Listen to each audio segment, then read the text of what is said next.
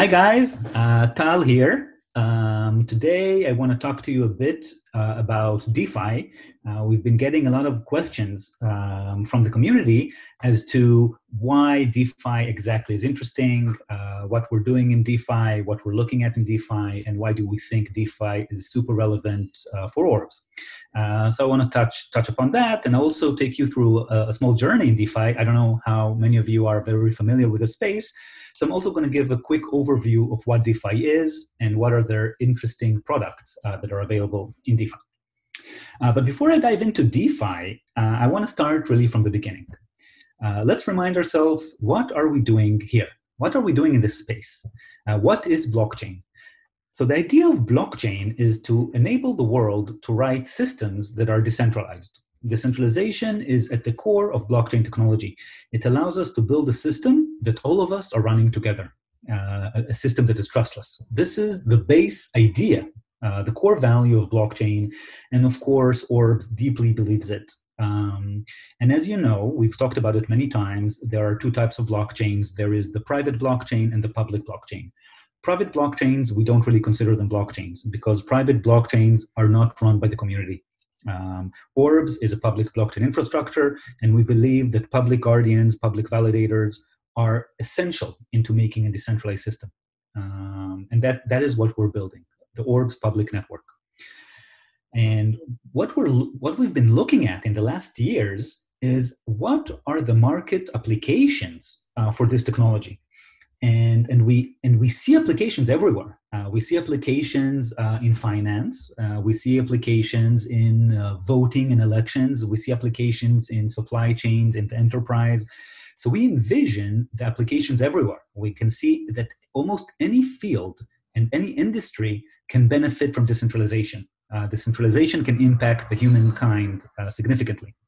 But the big question is not what, it is when. As you know, disruption is something that takes time.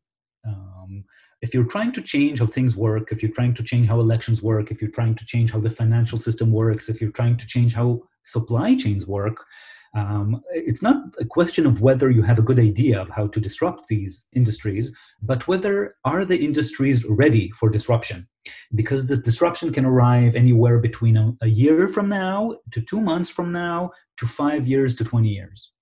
And if we focus ourselves on areas where the disruption will only arrive in 20 years, then we're not going to be doing anything interesting for the next 20 years.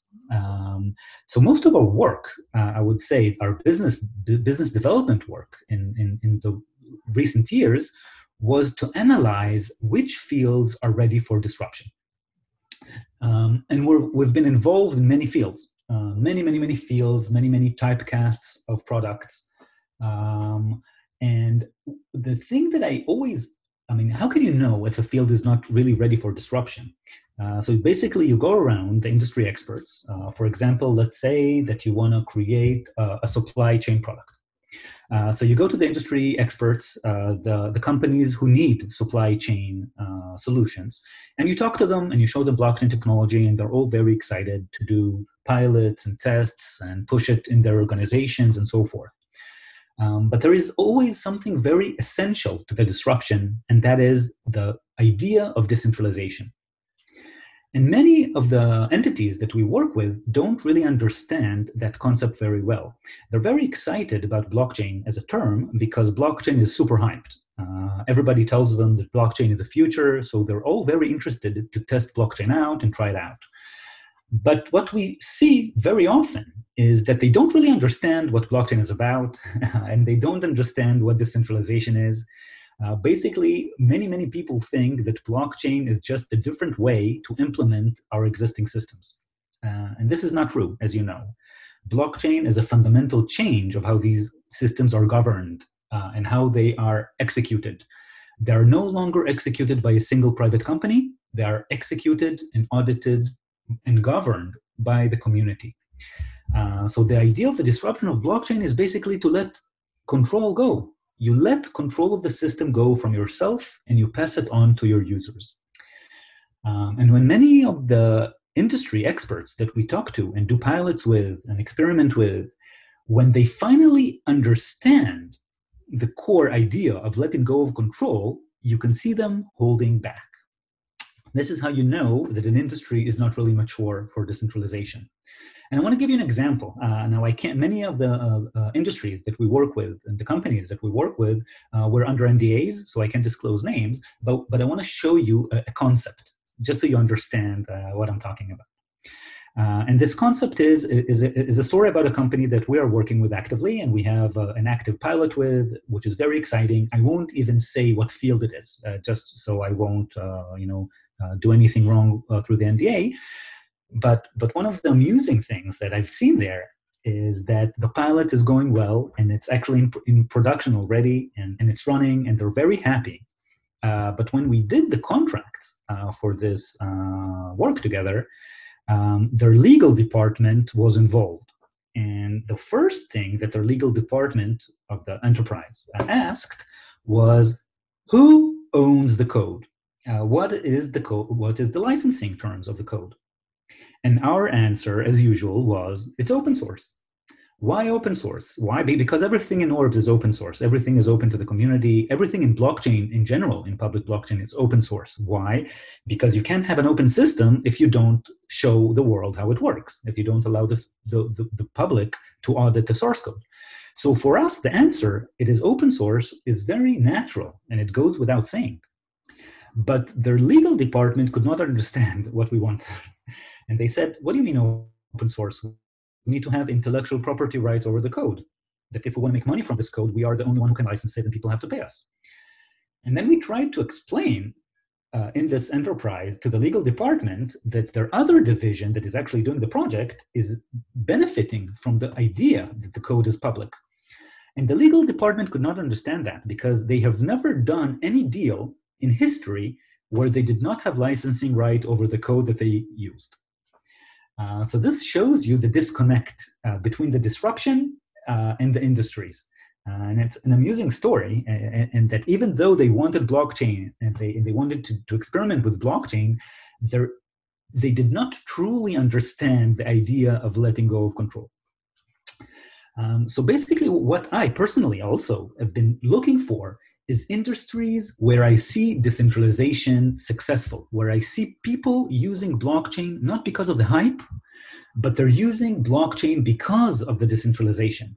And these are the interesting industries to work at. These are the interesting projects we need to work at. So I'm going to ask you this question. You're all people in the community, and you follow the interesting things. And I want to ask you, what are the popular, truly decentralized products that you see around you that are actually being used, you actually see engagement with, and so forth? So let's do a little history lesson in the crypto ecosystem and think about what is the first decentralized, truly decentralized product that we've seen. And for a very long time, the only truly decentralized product that was actually being used by the world was cryptocurrencies, Bitcoin. Bitcoins and variants of Bitcoin that are practically just the same, maybe a little bit cheaper, a little bit faster, it doesn't really matter. But from a product perspective, a cryptocurrency is just another means of storing value or paying. So this was a very successful product, and it was truly decentralized. And products like Bitcoin have been successful just because they were decentralized. Why? How can I prove it to you? It's because we do have identical products that are not decentralized that are better in any way. They're cheaper. If you look at centralized payment systems, they're much faster, they're much cheaper, the fees are much lower. They're much, I don't want to say more secure, but they're just as secure. But people still prefer, not everybody, but many people still prefer to use Bitcoin because it's decentralized. This is the only benefit it has. And people are using Bitcoin and similar cryptocurrencies. So a killer app was cryptocurrencies. And for a very long time, we've been looking at the market to see what is the next killer app of decentralization. So for some time around 2017, 2018, when Orbs formed, then everybody expected that the next killer app of decentralization would be Web3. Why Web3? Web3, the idea was to decentralize Uber, to take internet products like ride-sharing, Airbnb, and Google, Facebook, social networks, and decentralize the whole thing. We talked about that a lot. I have many talks about this topic, but we did see that the Web3 revolution did not arrive and the engagement was very low. So many systems like this were built. The crypto ecosystem built many decentralized ride-sharing systems. But if you actually look at the numbers and you look at how many people actually use these systems, you saw that the answer was pretty much zero.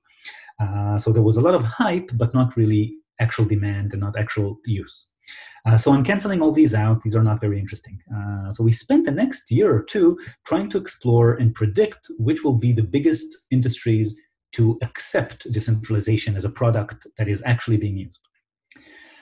What the crypto industry has shown us in the last year and a half is that the next killer decentralized app after cryptocurrencies is DeFi.